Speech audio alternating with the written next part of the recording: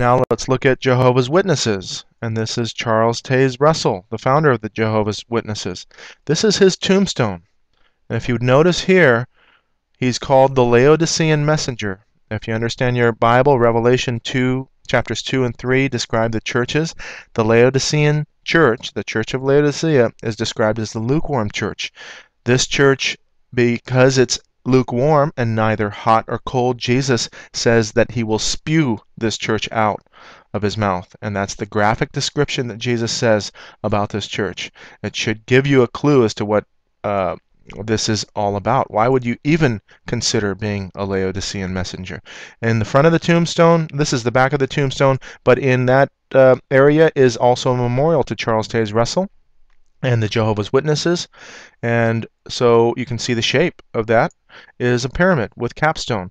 You also have the cross and crown, which is Knights Templar York Rite Freemasonry.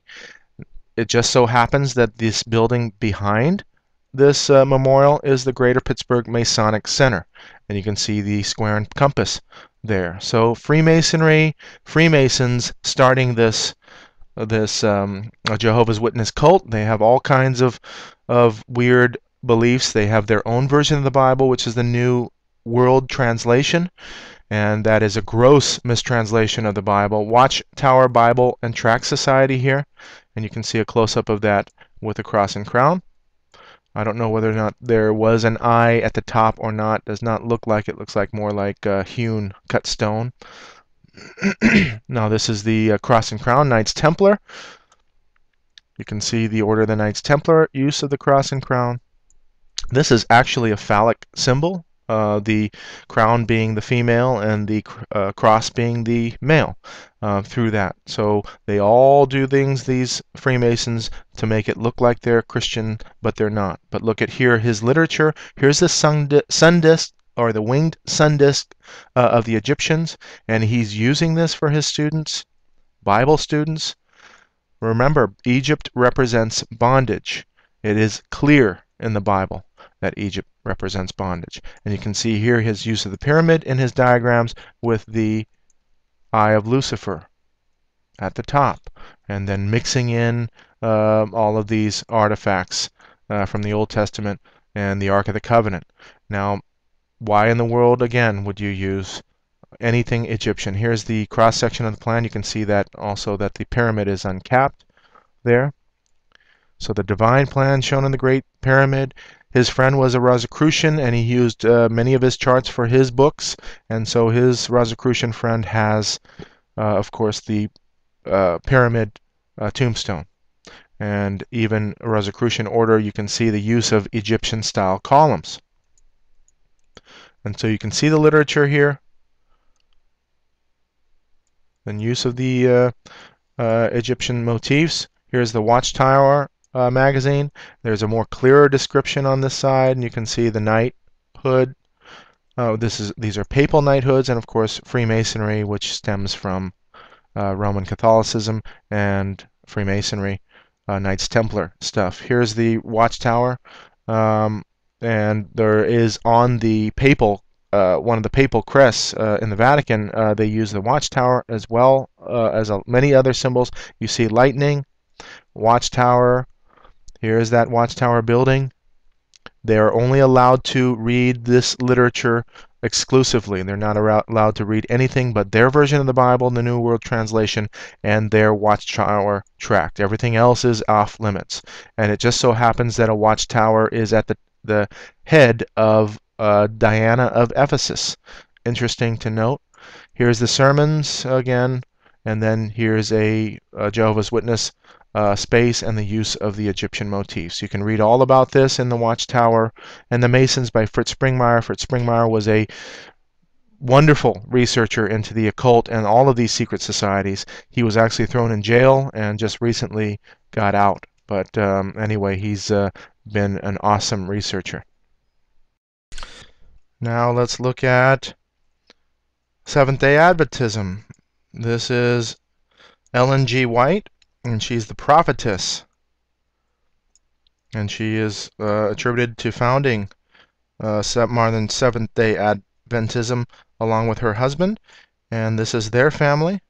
and will show you that they have been involved in the cult of Freemasonry.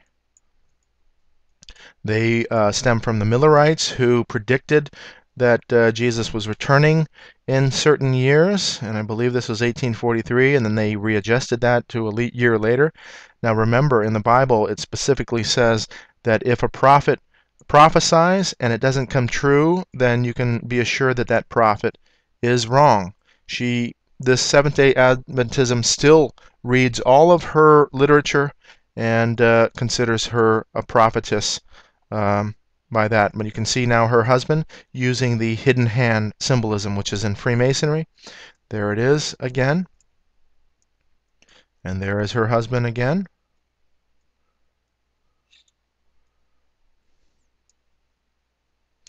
Now you can see now leaders of the Seventh-day Adventist organization. He's doing the hidden hand. The women are doing the hand over the bosom.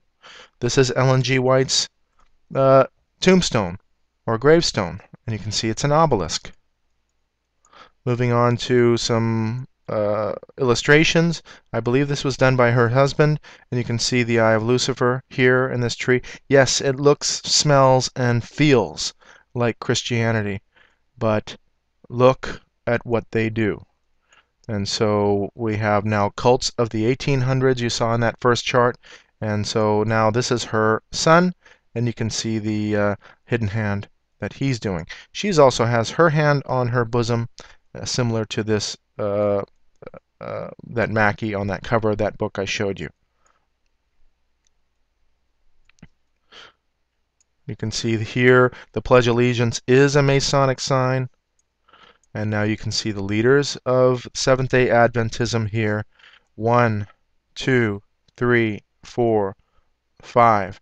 And this person in particular, I believe, is here located. Oh no, it was Lord Brassey, sorry.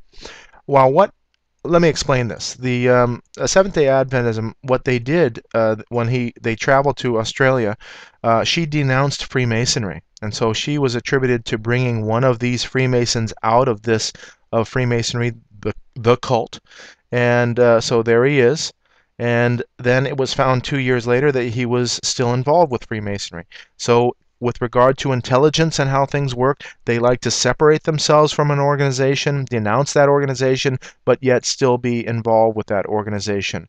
And it's all smoke screens. And this is their website symbolism. Look at the single eye symbolism going on here. I can't tell you that that's what's going on exactly, but there are some fishy things happening. You can see this logo as well. Here's the flame. Here's supposedly a book. There's a cross in there, but if you look at the negative space, this cross negative space moves into that top area, forming a cross upside down. Very interesting how they design it. Go look at that Seventh-day logo yourself and decide for yourself whether or not that's the case. This is Pastor B.T. Rice. The ecumenical movement is huge, and look at they always shake hands with Rome, and you would be surprised how many churches, evangelicals, Protestants all over, they've been infiltrated so much so that the Rome is considered the true church. All roads lead to Rome in this case.